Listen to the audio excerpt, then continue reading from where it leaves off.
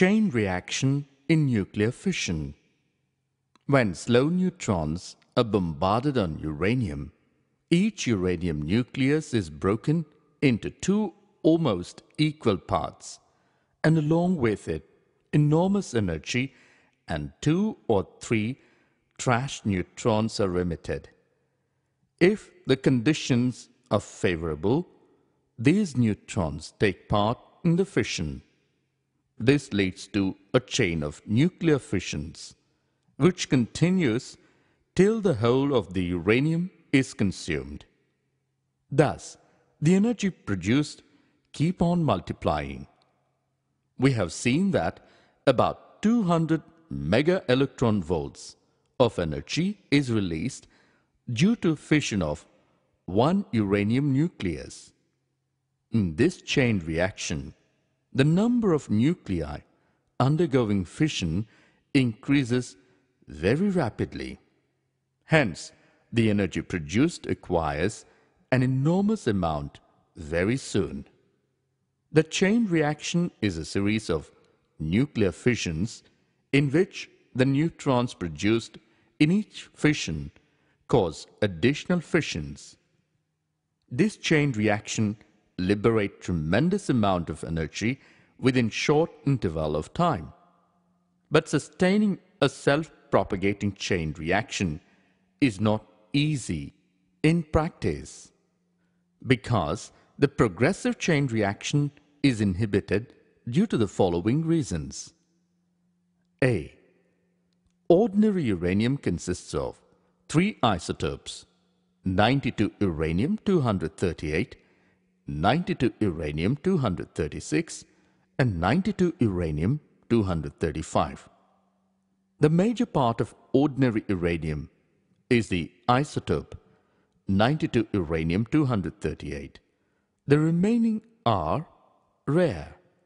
Now, 92 uranium-238 can be fissioned only with fast neutrons, energy greater than 1 mega electron volts, when 92 uranium-235 can be fissioned with slow and fast neutrons. Neutrons having energy less than 1 mega electron volts are absorbed by 92 uranium-238 through these low energy neutrons can take part is a fission of 92 uranium-235. But the probability of their absorption by uranium-238 is much more. Thus, the fresh neutrons released in the fission of ordinary uranium being absorbed by uranium-238 are not able to continue the chain reaction. This difficulty can be removed in the following 2 ways. 1. The lighter isotope, uranium-235, can be separated from the ordinary uranium by diffusion method. The fission of uranium-235 is now possible by neutrons of any energy, high or low.